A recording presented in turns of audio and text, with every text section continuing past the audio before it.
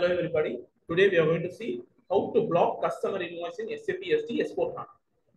So what is the process I'm going to do is, first step, I'm going to create sales order and block the invoice in the sales order itself. Second, I'm going to do delivery in BL01 yet. Third, I'm going to try to save the billing, but it cannot be saved because I have blocked the invoice in sales order.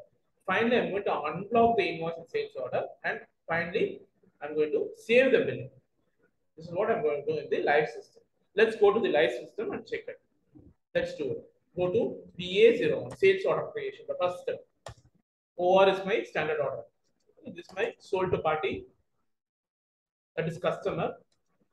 This is my material, quantity 1. Now I'm going to block the invoice, billing block, this one. Not yet completed. Not yet completed in the sense delivery not yet completed. That is what it says. Okay, press enter. Double click onto this line item. Go to shipping. Enter storage location. LD01 is my storage location. Enter net weight, cross weight, and save it.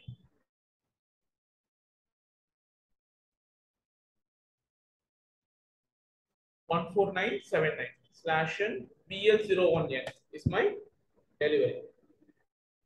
14979. It has got adapted. Press enter. Picking. I've just picked the quantity. I'm going to pick the quantity. Post goods issue.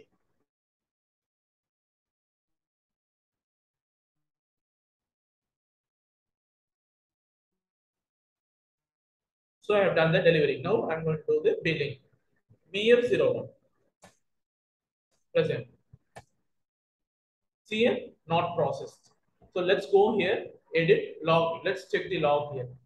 See here, logged for billing. Logged for billing. Sales order document, logged for billing. Now I'm going to unblock the billing in BA02. BA02 sales order. And then save the billing. I'm going to remove this, not yet completed. Save it. Now let's do the billing. BF0 billing. Save.